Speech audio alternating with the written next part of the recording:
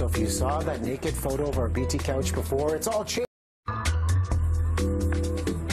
So if you saw that naked photo of our BT couch before, it's all changed. Look at this. Karla Dreyer is here. I'm so excited. Look at this. Thanks for dressing things up. Thank you. This looks fantastic. A lot of textures, a lot of layers. Want to make sure you can absorb it at home. Yes, yes. Yes. This blue couch has had a little bit of a makeover on this set. So now, come have a seat. Tell us about the vision. I mean, it wasn't hard to top because the couch was just the couch. But how did you approach it? And if we're staging a home, that's our focus here. Yeah. I mean, springtime is such a perfect time to sell, right? And if you're going to sell, you want to stage your home. And this is so huge, and you can make so much more money if your home looks good because it's such an emotional attachment.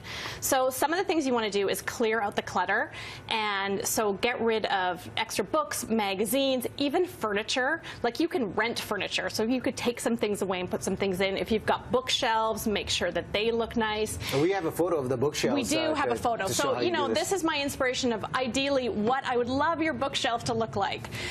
So I'm sure, you know, we have a lot more clutter right now. If you've got bins and baskets, you can see there at the bottom, put things in the bins and baskets. It makes baskets here on the side. We've got the baskets on the set, so if you've got kids, throw the stuff in the baskets and get rid of that clutter. Okay. Second thing is you want to style it. And so I would say look to magazines, like home magazines for styling. And when I say in decorating, I say sometimes don't be too perfect, but be perfect here. So you can see, like, on a coffee table, we've got the bowl and the flowers. You've got it styled up. We've got a couple pictures, I think, too. Even in your two side tables here, some side tables. Nice. There's some styled up coffee table action there. I think we have a kitchen picture too. But, you know, think of these moments. You really want it to draw people in emotionally to your place. And if it's styled, they can picture themselves in there. I love your third tip, and this isn't just for home staging because Lori is all about this. Good smells. Good smells in the place. Oh my goodness. Well, you don't want to go in. Everyone has like a house smell, right? Like, yeah. I don't, you know, it sounds weird, but so open the windows, like seriously, like the day before, the doors, everything. Let the home breathe.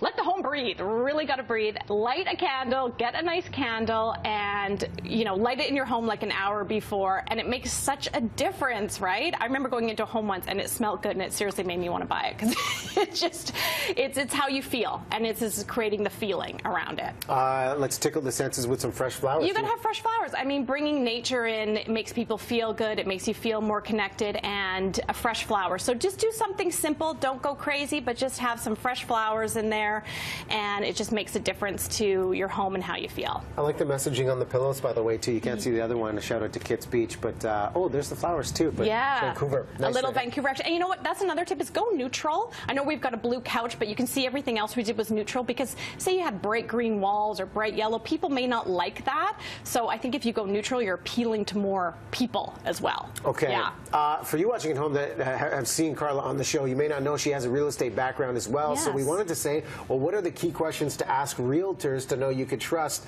they're the right person to make the big decision? Yeah, absolutely. I think the first thing I would say is go with someone who knows your neighborhood, especially in Vancouver. I think there's so many pockets to east side, to west side, to downtown. So if someone really knows your area, they're going to know what's happening there. The second thing, ask them how they're going to market it. So are they doing professional photos? Is there a virtual tour? Are they handing out flyers? Are they networking with their peers? Is it door knocking? Like, what are they going to do to market your home? And then the third thing is, get them to tell you the negatives, which sounds weird, but kind of what we were talking about here. It's like, if you need to repaint or you need to redo that deck or whatever you need to do, to get them to tell you the negatives so you can make your home the best you can and get the best dollar for it at the end of the day. Final question. Can we keep this? Because this is nice. I say yes. This looks awesome. We can spruce up the set. I love what you've done here. The only thing I can say is this reminds me of growing up, and maybe you at home have the same, where you have this nice, pristine room in your home, yes. And Mom always says, don't sit there. Don't touch this room. Yeah, exactly. You know, I was fluffing up the pillows behind you there, right? Don't sit too far back. So yeah, absolutely. You want your place when you're selling it to look its best. It's like going out on a date. You would look your best. You want your home to look its best. Style it up. Yeah. We have to give a shout out to the company that helped us stage this for ideas. Where did we get the inspiration today? It's CF Interiors, formerly known as Country Furniture. Okay. Yeah. Great idea. We've got some great stuff there. So Karla, thank you. Thank you. Now, can we just lounge back? We can lounge now. We can mess up the pillows. It's okay. We'll enjoy the good life over here. Listen, we'll take a quick break. Follow along.